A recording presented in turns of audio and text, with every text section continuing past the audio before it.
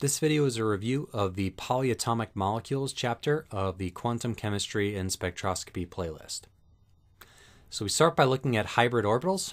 When we have something like BeH2, we want to have the valence orbitals of our central beryllium atom pointing out optimally towards our external bonding atoms and also orthogonal to one another. So we do this through something called hybridization, where for sp hybridization we add the 2s and 2pz orbital together to form two distinct orbitals, one arranged towards one hydrogen and one towards the other. These are 50% s and 50% p in character, so they are labeled as sp hybrid orbitals. For borane, BH3, we have 120 degrees between each between each BH bond in a trigonal planar arrangement. So there we're including two p orbitals and an s orbital in our hybrid orbitals to give sp2 hybrids, which are 1/3 s in character and 2/3 p. Going to methane, we have a tetrahedral arrangement including all three of our p orbitals and a central s orbital, where we get an arrangement which is 25% s and 75% p for our sp3 hybrid orbitals.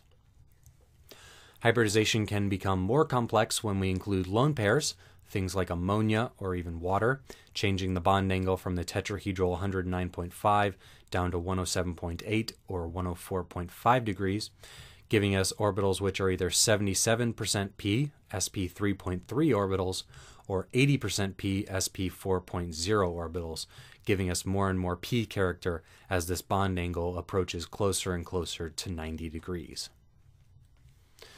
We can represent how these different orbitals change their energy versus some type of intramolecular parameter like a bond angle in Walsh diagrams, where we explain that beryllium H2 is linear and water is bent because of the change in the energies of these orbitals as the bond angle changes, with the lowest energy arrangement for water at its effective bond angle and the lowest energy for beryllium at linear due to the differing numbers of electrons occupying the diagram.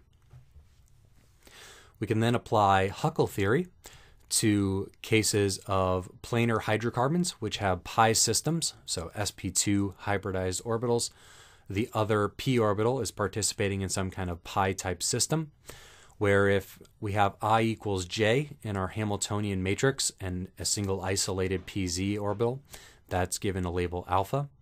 If we have two adjacent pi orbitals, or p orbitals, those are given the energy label beta, and those which are not adjacent are given a 0.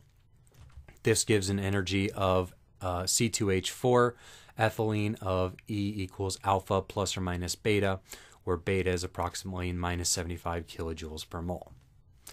We can look at conjugated systems like 1,3-butadiene and show that their energy is less than the energy of twice the pi system of ethylene due to this extra overlap and that extra beta factor we get for these two carbons located next to one another. And even more so, we observe this in aromatic systems where things like benzene, which is circular, are even much lower than that of 3 times the energy of an isolated pi bond due to this special stability occurring in aromatic systems as predicted by Huckle Theory.